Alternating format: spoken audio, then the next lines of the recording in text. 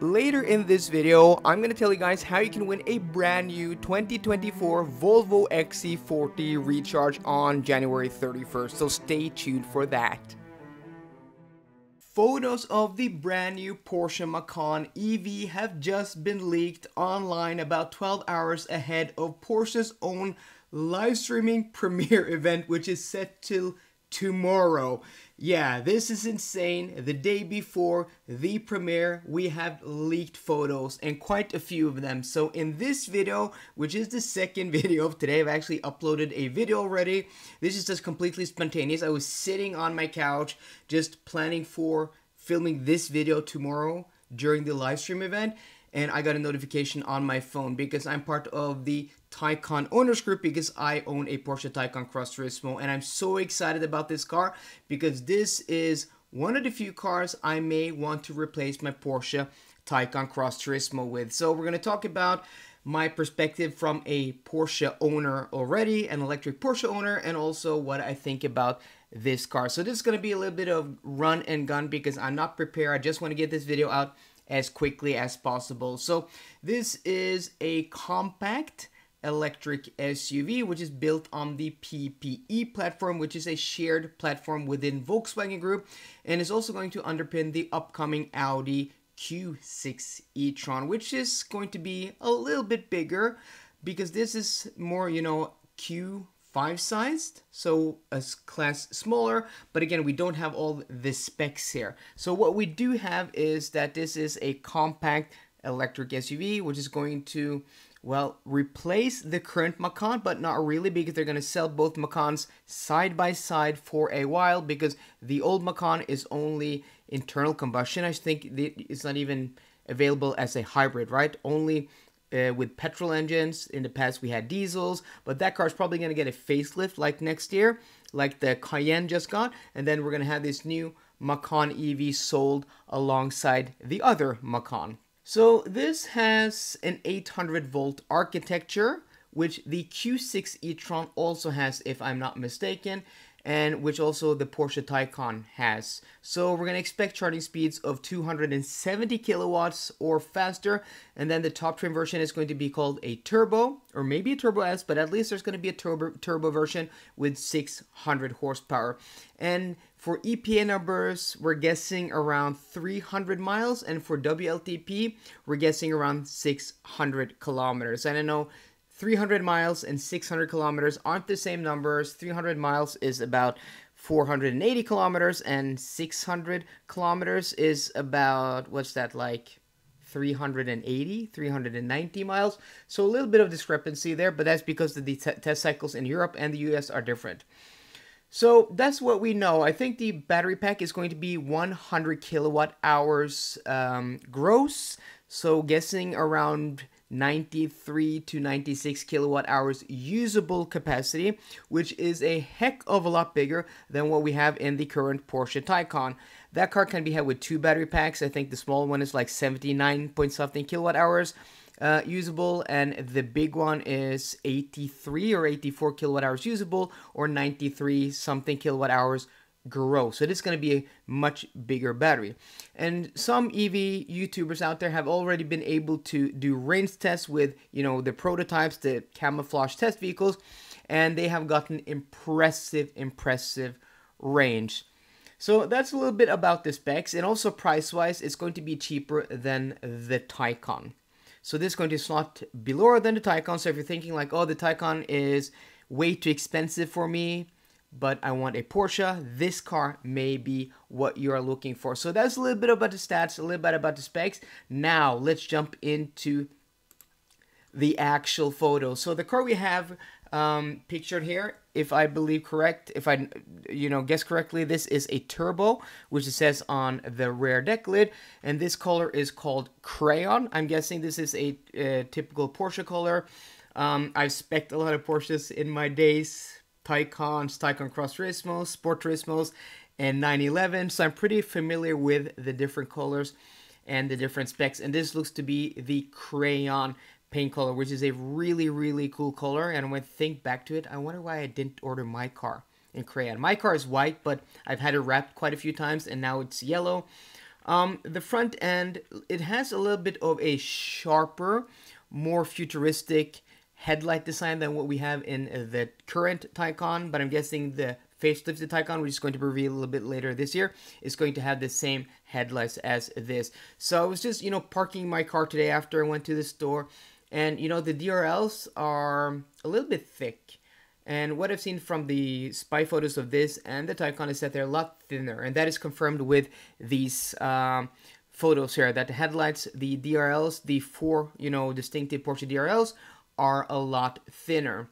Is that because the technology has improved, or is it because they've actually moved the headlights, the low beam and the high beams, down low in the bumper? If we look below that, we can see that there's a piece of glass there. That's where the headlights and the high beams sit. You also seem to have like radar guided cruise control down below, right below the number plate there.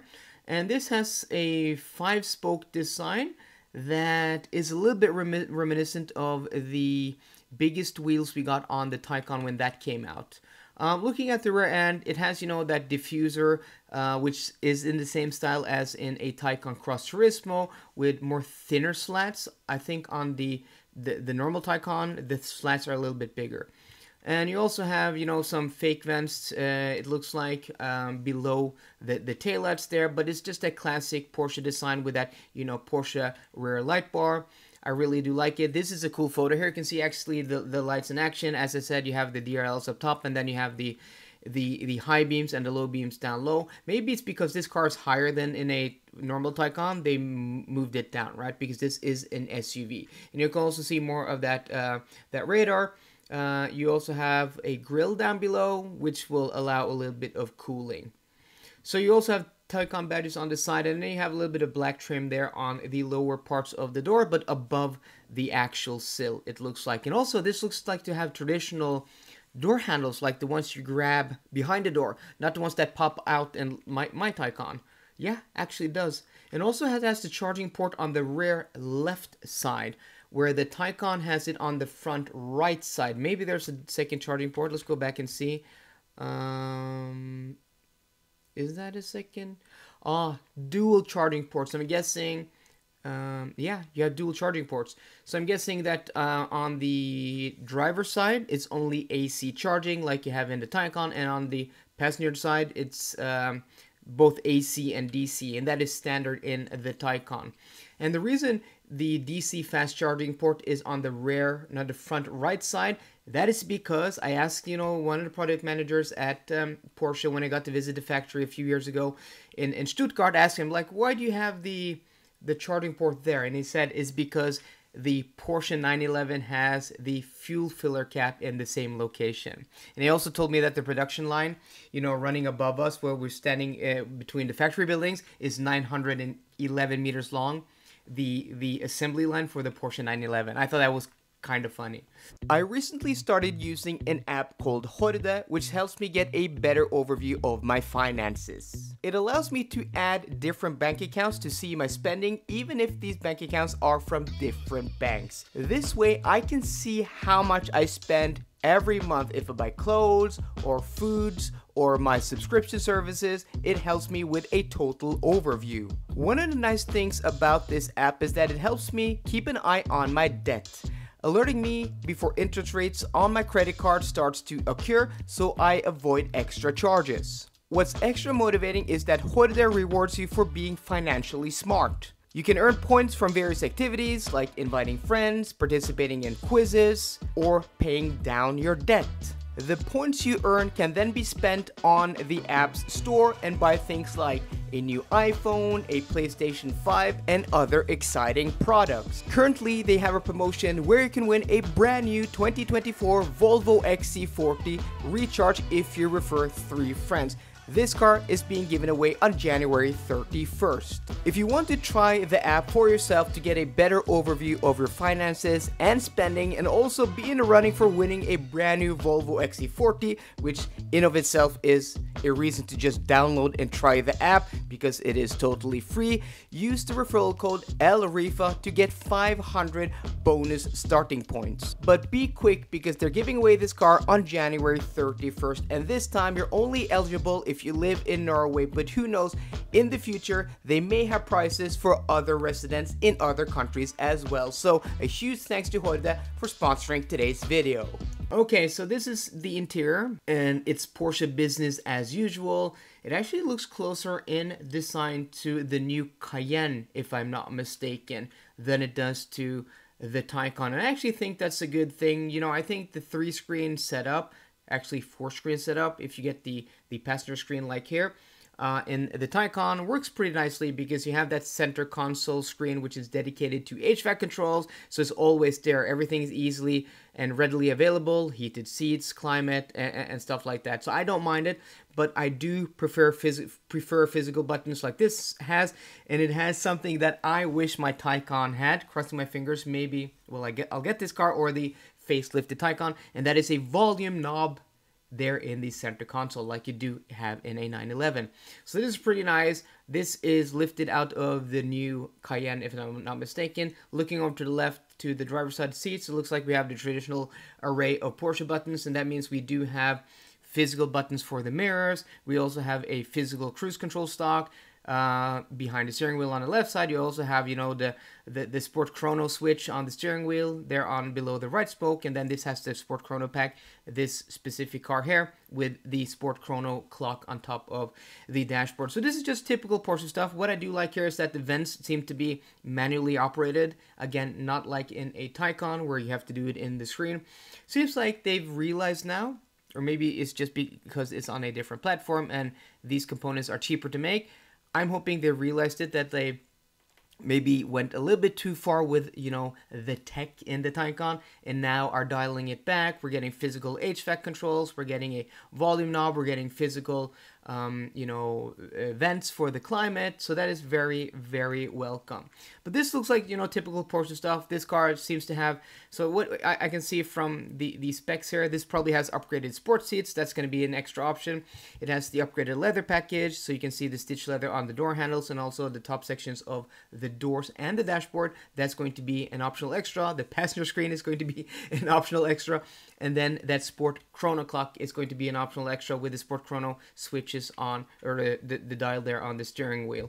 So let's hop to the next photo here. Oh, this has a purple. I don't remember the name of this color of this interior. This is just the normal brown, beige, and this is the purple. And this also has some wood trim. Here you can see a little bit of close-up of those you know, those HVAC controls. Oh, looks really, really nice. And if this is like anything it is in other Porsches, the switchgear is top notch. I mean, like, I just find myself like just lifting the window switches just to feel the quality in my Taycan. I have that car for 2 years now, almost done 40,000 kilometers, and the car's been flawless. I mean, barely a fault with the car.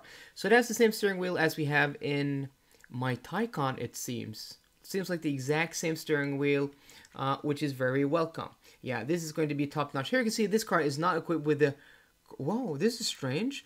Okay, so there's no chrono clock on top of the dashboard. You can see there in the middle, but it does have the chrono switch. You cannot have that in other Porsches, not in the 911, not in a Taycan, and I don't think you could have it in a current Macan or Cayenne or Panamera. That is interesting. Drive mode. So is that standard, or is that like just a medium option? Sometimes in Porsches you can go just one step instead of 2 steps. But I'm loving this interior color. I'm loving the wood trim here, the ambient lighting. Yeah, looks really, really nice in my opinion. This also is the, oh, what's this color called again? This is, what's this color? It's Frozen Berry, right? Frozen Berry? It looks like Frozen Berry. Really cool purple color, Frozen Berry. This has a similar design to my Taycan Cross Turismo winter wheels. If you see my car, this looks exactly the same. Pretty much the same, but I'm liking this car. It's very clean in its design. A lot of people may think it's boring, but it's typical Porsche. It's typical clean. It's going to age very well. Imagine that the Taycan came out like 4, almost 5 years ago, and it still looks fresh and modern. Doesn't look old at all. More of that rear light bar. Oh, this has, you can see that the other photo we saw, this does not have the fake vents on the rear. So maybe that's maybe the turbo has a different body kit. That's something I've been missing, because in other Porsches, turbo gets a little bit of a different body kit, but in the Taycan, it doesn't. Yeah, this is really nice. I'm really liking the look of it. It just looks like a modernized Macan, or an SUV version of a Taycan. You know, this is typical Porsche with their design evolution. So that's the photos which have been shown. So 1, 2, 3, 4, 5, 6, 7, 8, 9 photos. So guys, I'm pretty excited because this is a video about the leaks. I don't have all the specs for you guys. I don't have any pricing, but please be sure to subscribe to the channel and hit that notification bell, because you're going to be sure that I'm going to make more follow-up videos on this new Macan. So until then, let me know what you think in the comment section down below. Do you like this new Macan? Don't you? Yeah, I'm pretty excited. I'm curious to know what you guys think. So I hope you enjoyed today's video. If you did, please drop me a thumbs up down below. And for more car content, as always, please subscribe. See you guys later. Goodbye.